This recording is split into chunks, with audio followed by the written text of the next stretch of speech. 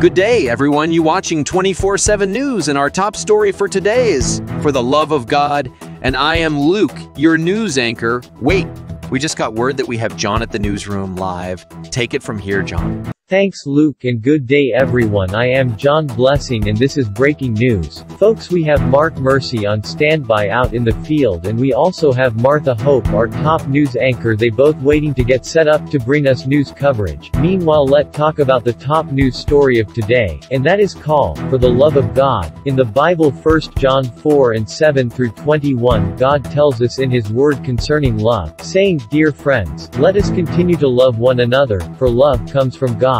Anyone who loves is a child of God and knows God, but anyone who does not love, that person cannot know God, for God is love. And God showed how much he loved us by sending his one and only Son into the world so that we might have eternal life through him."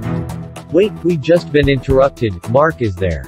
Now at the place where no one talks about anymore. Take it from here, Mark. Good day, everyone, and we're here in the bottom of the earth, which seemed to be a big gulf where people burning forever. And I tell you, John, it is very hot down here and people constantly screaming for help. John, you do hear that loud noise in the background. I tell you, John, and saint of God, I would not wish this place on no human person. John, when I first landed, I got a chance to see a preacher burning and crying out, saying that he compromised with God's word. He was crying that he did not teach God people the truth. John, I also met a lady that's here burning alive because she hold unforgiveness in her heart. She said when she went to church, she really did not care for the other church members. You know, in the Bible of Revelation 12 and 9 tells us that serpent of old, called the devil and Satan, who deceives the whole world, he was cast to the earth and his angels were cast out with him. John, it is very hot down here. That's all for now. You have been watching us live from the place that no one talks about anymore. This is Mark Mercy, and back to you, John.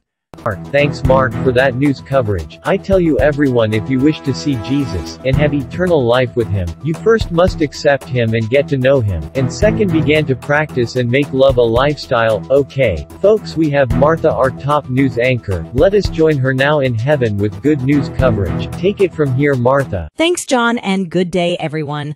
I am Martha Hope, and I am here at Heaven Gates.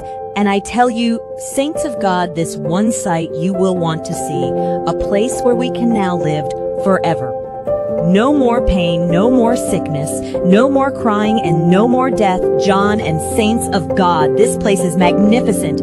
Words cannot describe what I see here today. I'm being told the place have 12 gates. Hey, Entrances Martha, what to are the those city. color flares? Yes, John, those different flare color, being told those are answer to the saint's prayer going back to the earth, John. This is an incredible sight to see, and the best part, we will live forever with our Lord Jesus. For those who have accepted Jesus as their Lord and Savior. Hey, John and saints of God, do you remember when Jesus told the disciples to not be troubled in heart, for I go to prepare a place for you, for in my heavenly Father house there are many mansions. Well, John and saints of God, all I can say, words cannot describe what I'm witnessing here. Today, John, another thing I noticed, that everyone here at the gate entrance for the first time are being rewarded for all the good deeds they done on the earth. Now I can see why Jesus said in the book of Matthew 6 and 19, to store up for yourselves treasures in heaven and not on the earth. Saints of God, all your good works, doing and treating people right, just living a righteous life will not go unnoticed. Good day, everyone. I am Martha Hope, and you've been watching Breaking News. John, back to you.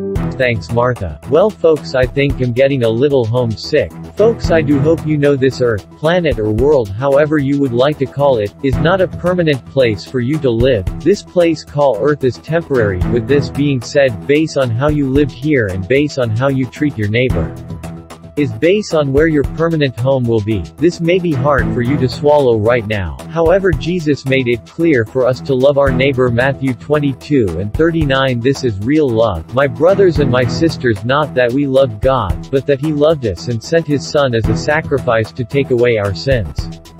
Dear brothers and sisters, since God loved us that much, we surely ought to love each other, and if we love each other, that means God's Spirit live in us, and His love is brought to full expression in us also, and as we live in God, our love grows more perfect.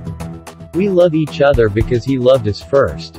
If someone says, "I love God," but hates a fellow believer or his neighbor, that person is a liar, for if we don't love people we can see, how can we love God, whom we had never seen?